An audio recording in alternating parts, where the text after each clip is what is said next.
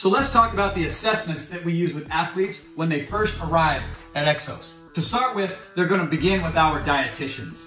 Well, they'll sit down, dietitians will catch body weight, height, and also perform a DEXA scan on the athlete so that we can get loads of information like body composition, bone mass, etc.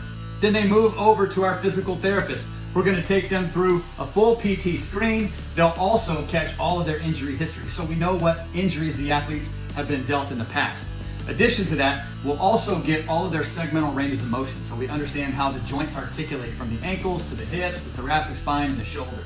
Then the athletes move over to our coaches, and our performance staff is going to evaluate them with our VALD metrics. So they'll use ForceDecks, ForceFrame, and NordBord in order to understand how the athlete produces force and any asymmetries that they might have in there. Now, this gives our coaches so much information for them to be able to prescribe exercises that are targeted to each athlete and make custom decisions for that athlete. They also just get to understand contextually why that athlete moves the way that they do.